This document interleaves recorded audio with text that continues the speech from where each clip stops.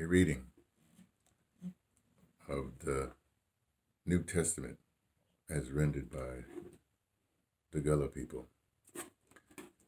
This is a reading that we do by just picking a page in this translation of the King James Version of the Holy Bible.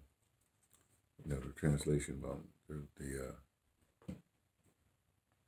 the Gullah is written in this bigger language, bigger type, and the font for the King James Version, the Shakespeare, the Marlowe kind of language is a smaller one.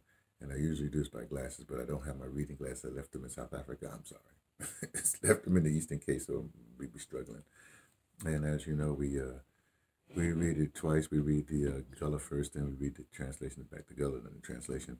And we do this, we being me, T from dePatterson, Taking the Train to Tibet, because on my maternal side, my great-grandfather was Gullah, Geechee, and he's married to a Mohawk Indian. But so I wondered,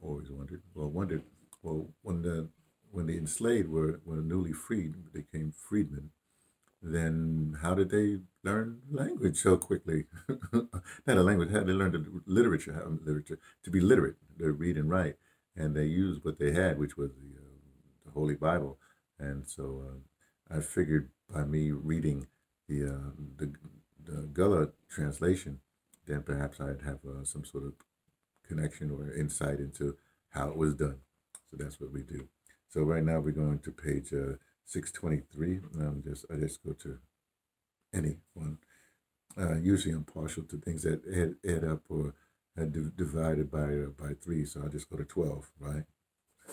That's what I do.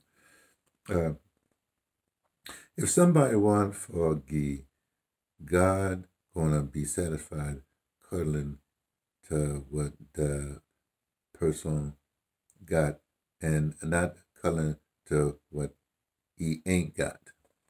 And the translation, and this is Corinthians 2:8.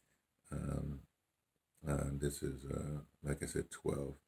So let's see. The translation goes like this. For if there be first a willing mind, it is accepted according to that a man hath, and not according to that he hath not. Oh, that's a good sentiment. Once again, if somebody wanna forgive, God gonna be satisfied cutting for to what that person got, and not cutting to what he ain't got. Once again, the translation reads, for if there be first a willing mind, it is accepted according to that a man hath, and not according to that he hath not. There you go, reading from Corinthians chapter 8, verse 12 of the New Testament as rendered by the Gullah culture. I just thought I'd let you know.